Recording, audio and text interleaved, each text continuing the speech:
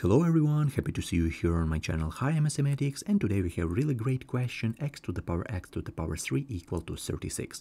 And a lot of students confused about this expression on the left side because we don't have like x cubed, we have x to the power 3, which turns into a big argument. A lot of students don't know how can we solve this challenge, and in this video I'm going to fully explain you how can I do this correctly and step by step. But before solving this challenge, you can easily pause the video and write your solution, write your notes about this challenge down into the comment section. It will be really interesting to check our answers in the end of the video because this is a very tricky question. Okay, so first of all, here is our question, and before solving this challenge I want to write this really important property. So take a look closely. What do we have right here? For example, we have a to the power x, and we raise this expression to the power y. Everyone know this property from school, everyone know this property because this is like very important power rule from here. And as a result, if we raise a to the power x, we raise to the power y, we will have like a to the power x times y. Everyone know about it, yeah? But in the same way, because this is a product, so we can easily swap this expression, so we can easily write it as a to the power y times x. It changed nothing, but take a look closely. We have a to the power y times x, and according to this property in a reverse way, we can write this one as a to the power y raised to the power x, okay? And right now, if you look closely, what do we have right here? We have all the time equal sign. In the beginning, we have a to the power x times y, x to the power y, and in the end, we have a to the power y raised to the power x. So saying in other words, we can easily swap this expression, x and y, and as a result, it will be like the same expression because we have all the time equal sign. And right now, let's use this tricky move according to this question. So first of all, let's rewrite our question. So what do we have right here? X to the power 3 equal to 36. So here's our question. And right now, let's raise both sides to the power 3. Okay, let's do this right now. Let's raise both sides to the power 3. On the left side, we have x to the power 3. We're gonna raise this left side to the power 3, which is equal to 36 to the power 3. It changed obviously nothing because we raised both sides to this power. So on the left side we raised to the third power, and on the right side. But right now let's look closely. What do we have right here? Let's look on the left expression on the left side, and let's look at this property. So right here we have x and we have our a, but we have x cubed. For example, this is our x, and we have 3. This is our y. So saying in other words, we can easily swap this 3 and swap this x cube. According to this property, according to this rule, we can easily swap this y goes inside parentheses, this x goes outside. And let's do this rule right here on the left side. Let's do this right now. So as a result, what do we have right here? X, this 3 goes inside, and this x cube goes outside, okay, parentheses. So we have x cube raised to the power x to the power 3, okay, equal to 36 cube. Really great. And right now, let's leave this expression on the left side. Let's look closely at this expression on the right side.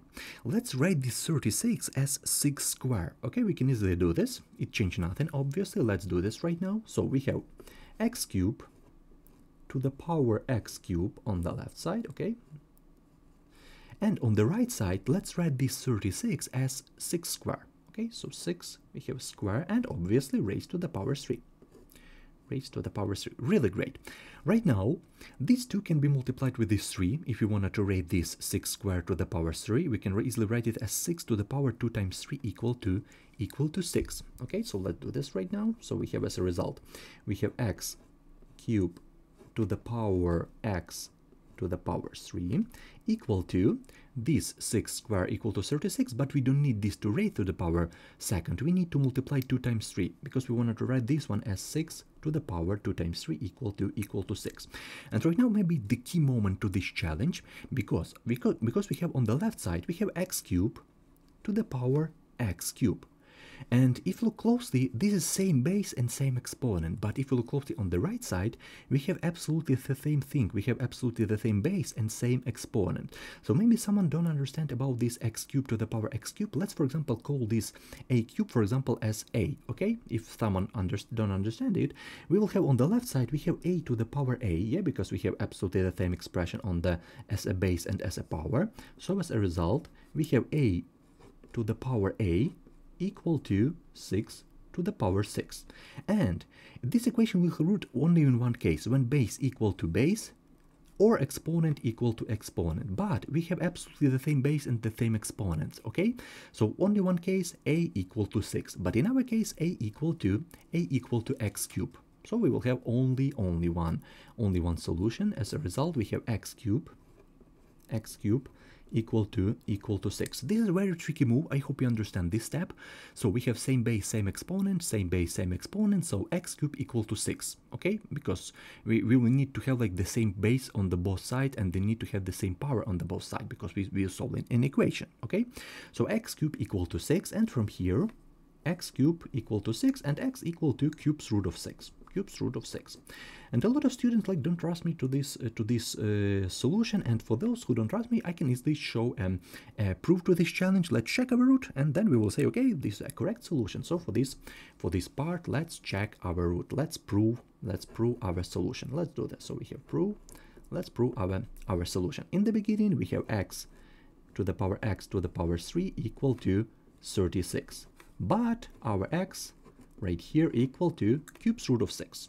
Okay, so we found our solution. So right now let's plug in this cubes root of 6 to our equation. As a result, we have a long and complicated expression. We have cubes root of 6 as a base. We raise to this cubes root of 6 power, and we raise this to the power 3.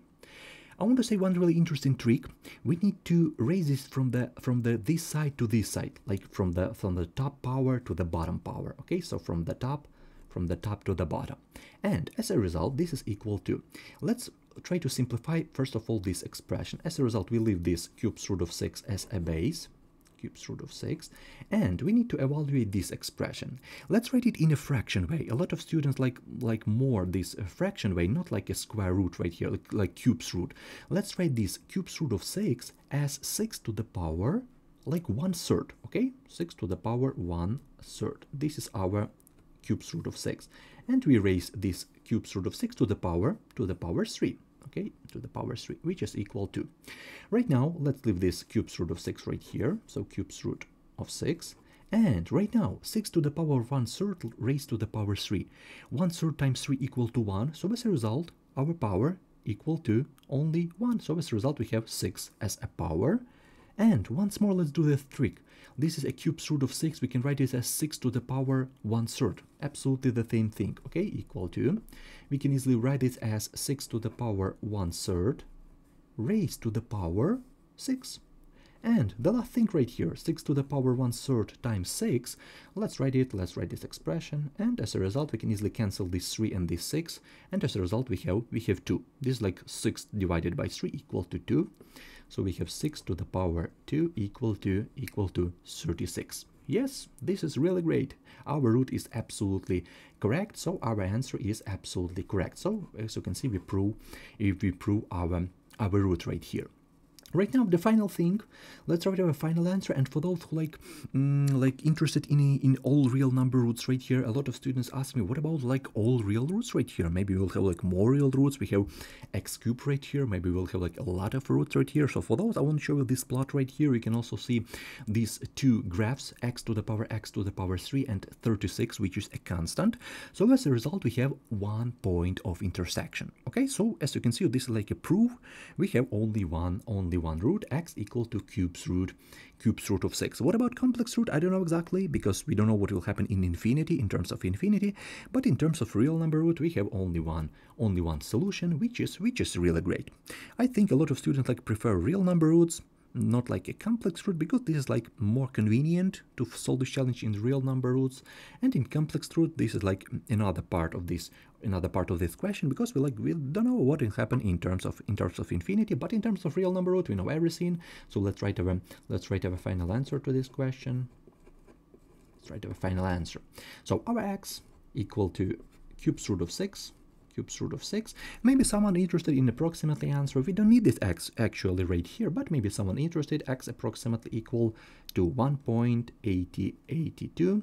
So this is our solution to this question. We proved this question before, so I hope you understand this explanation. I hope you learned something new.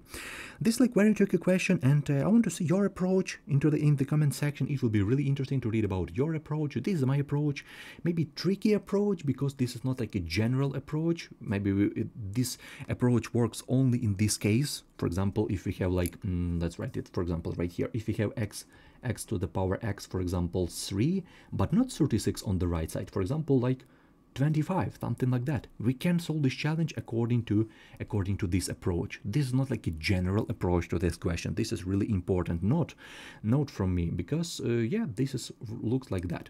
And it happened that right here we have 6 to the power 6, which helps us a lot in terms of this tricky method.